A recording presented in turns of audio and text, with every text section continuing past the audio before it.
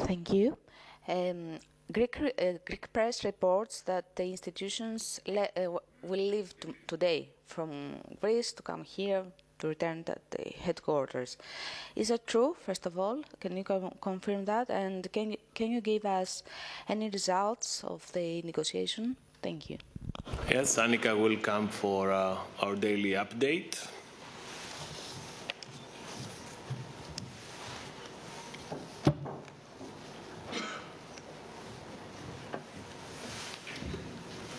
Hi, Maria. Representatives from the Commission and the other three institutions remain in Athens to continue making progress towards the conclusion of the second review. We're working closely with our partners to ensure continued progress, and as you know, we never pre-commit to a return date of the mission, so I cannot give you a date at the moment. Yanis? Just a follow-up, so you confirm that they will not be departing this night? I confirm that we don't commit in advance to a return date of the mission. It's not exactly the same. Athanasios. Oh, yes, go ahead. Is it for Annika? Yeah.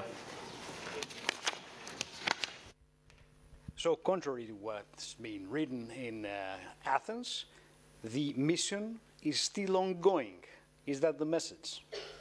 I believe what I just said was that we are with the other institutions in Athens to continue making progress towards the conclusion of the second review.